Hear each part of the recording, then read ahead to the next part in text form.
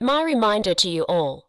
The 10 days of Dhul Hijjah are a special time filled with blessings and rewards, bringing you closer to Allah. Imagine the weight and virtues of your righteous actions multiplying during these days. They are beloved to Allah, as proclaimed by the Prophet Muhammad, peace be upon him. Take this opportunity to pray, fast, give charity, and show kindness, unlocking endless rewards. The day of Arafat is the pinnacle, a day of forgiveness and mercy. When you fast on that day, your past and future sins will be forgiven. Participate in the Eid prayer, perform the ritual sacrifice, and share blessings with others, showing devotion to Allah. Reflect on the significance, akin to the blessed nights of Ramadan.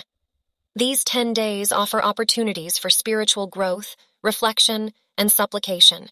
Renew your intentions and seek closeness to Allah. For Hajj pilgrims, these days prepare your heart and purify your intentions through worship.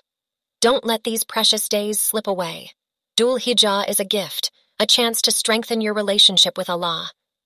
The best 10 days of the whole Islamic year are upon us. Starting on Tuesday, June 20th, we will begin the first 10 days of Dhul Hijjah.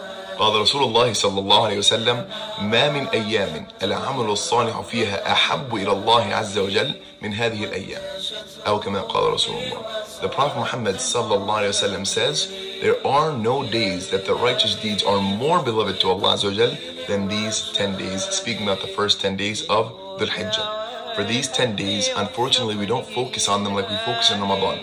We need to have a strict regimen. We need to know what our qiyam schedule is going to look like, what our fasting schedule will be like, if you can fast all the days, what tasbih we'll be doing, how much Quran we'll be able to read, can you finish a khatma during these 10 days, can you do 1/3 of the Quran during the 10 days, whatever it may be, set a schedule for yourself and make the most of these 10 days that are most beloved to Allah Azza wa Jal. Let's make the most of it this year. Here are the top actions that you can do in Dhul Hijjah that are most beloved to Allah subhanahu wa ta'ala to maximize your reward. The best thing that you can do during the next 9 days is to fast. If you fast on Tuesday, June 27th, your sins for the previous year and next year will be forgiven. The next deed that you can do is try to increase your non-obligatory prayers as well as reciting Quran. Try to also send peace and blessings upon Prophet Muhammad, peace be upon him, because not only will this elevate you in rank in the Akhirah, but it will also make you one of the closest people to him on the Day of Judgment. Try to also maximize your dua, especially on Arafat. There will be an hour to which your dua will be accepted. Also, try to reach out to your family, because one of the most beloved acts is that of kinship. And finally, try to give as much as possible to charity.